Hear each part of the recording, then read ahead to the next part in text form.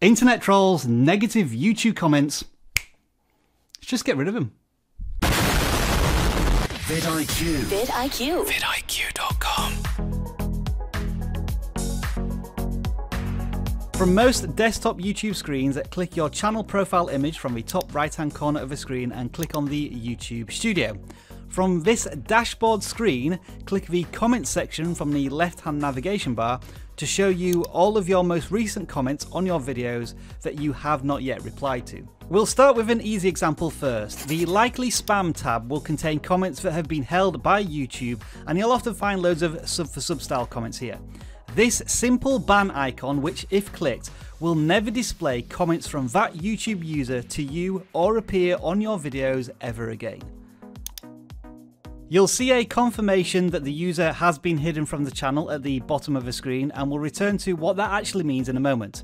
For now, let's go back to comments that have been published on the channel. Next to each comment, you will see 3 dots. Click it to bring up the following options.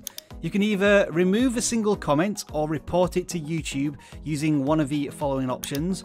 Obviously, don't abuse the system, as this helps no one.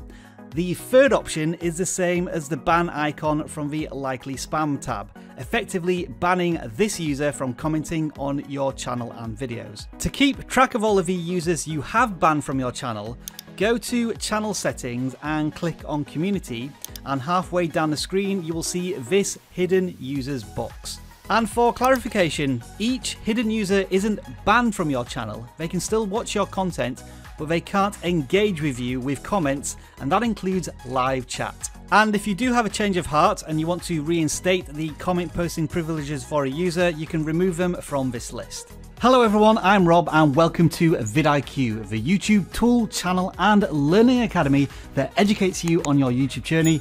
Make sure to subscribe and let us help you grow your YouTube channel. Got a couple more things to get through when it comes to banning people from your YouTube channel. You can do this through a mobile phone, through the YouTube Creator Studio app, but other than hiding viewers from your content, you can't manage them. You would have to go back to a desktop if you wanted to remove that user from the hidden users list. Also consider the opposite point of view. There are trolls, there will be negativity on your channel, but there's going to be a whole lot of support for you as well. And you may want to reward those strongest members of your community by turning them into moderators.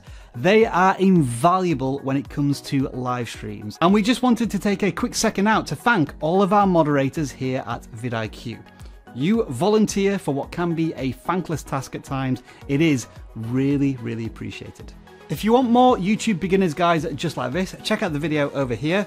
And as for all of those trolls out there, yeah, my finger is hovering over the button.